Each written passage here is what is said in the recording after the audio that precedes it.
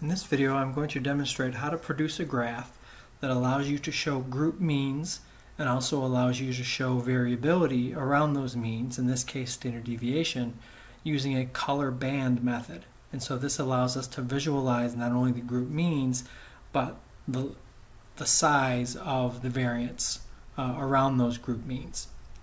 So our first step here, as you can see, we have data for 4 different groups. And the first step is to calculate the mean and standard deviation for each group, which you'll see in these 2 rows here. So the mean for each group and then the standard deviation. The next step is to calculate the standard deviation range.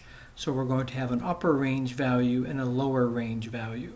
So to get the upper range value, I simply take the group mean and to it add its standard deviation.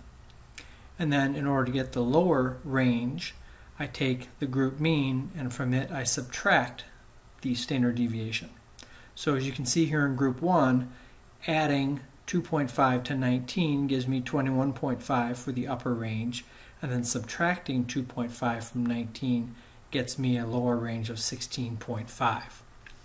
Then the next step is to take the difference between the upper range and the lower range. So I take the lower range and subtract it from the upper range, and that gives me a full range of 5.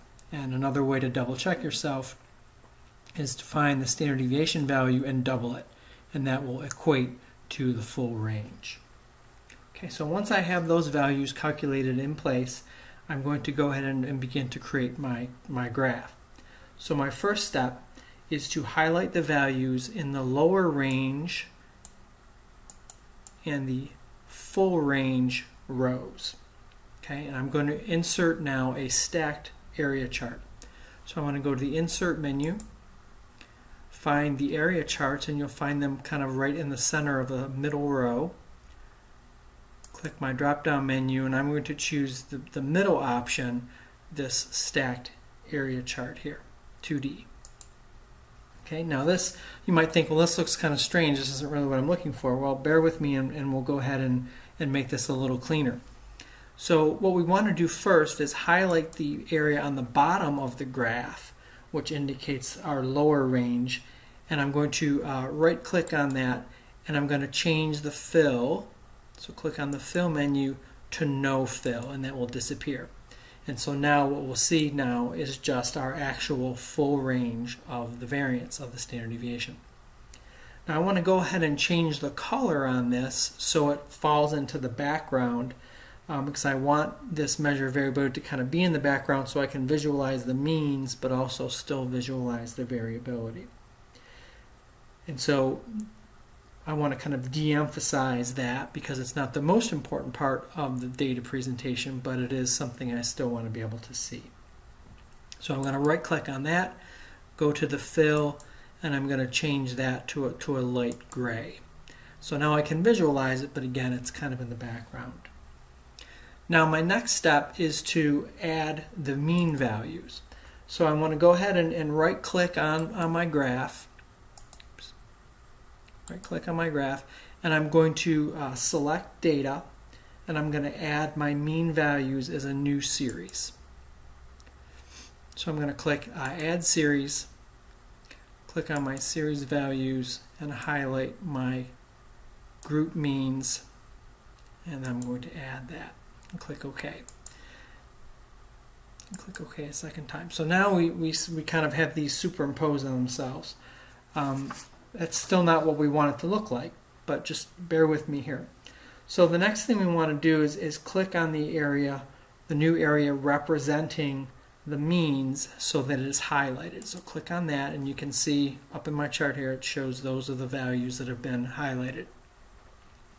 I'm going to go now to my chart design menu, and I'm going to look for a button that says Change Chart Type.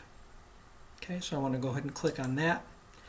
And now in this little decision area here, I want to find series 3, which represents my group means, and I'm going to change that chart type to a line graph with markers. Okay, and then I'm going to click OK.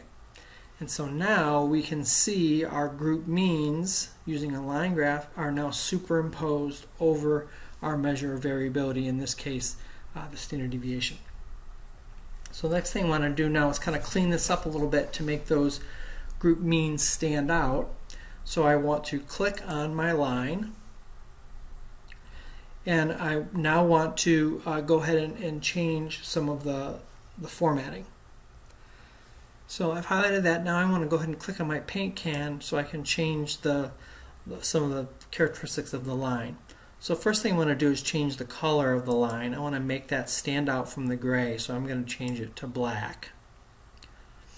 And then I'm going to go ahead and now change my markers, my little dots here.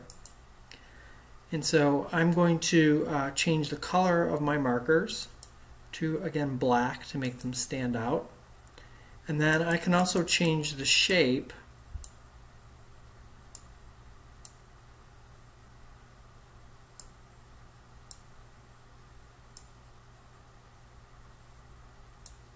of my fill.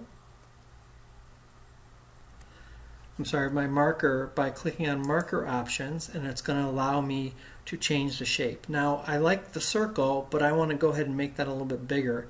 So I'm going to click on the built-in button, and I'm going to increase the size of that so it stands out a little bit more. Okay, so I'm pretty happy with that. Now my next step is, again, kind of clean up the chart a little bit. So I don't need this legend here at the bottom, so I'll highlight that and then click my delete button. And now my next step is to add a title that, again, is going to be very self-explanatory as much as I can to kind of get the idea of the chart across. So I want to have a title that's going to indicate what my audience is looking at. In this case, this might be group means on a particular test, or some kind of a measure, maybe body fat percentage. And so you want to explain what each of those data points, or what the data points represent as a whole, and then indicate that the dots represent the average score and that the gray indicates a standard deviation. So let me give you an example of what this might look like.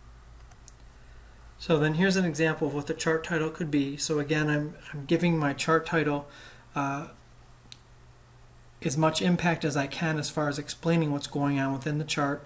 And then I color-coded my subtitles to indicate what each of the elements in the chart represent. So black indicates average score and gray indicates standard deviation, so that my readers can easily see that. So this allows quick, easy interpretation for my audience so they can see what my data is representing, and I think gives a clear picture of what the data could be telling us, or potentially not telling us. So hopefully you found this demonstration useful, and good luck using this technique in your own presentation.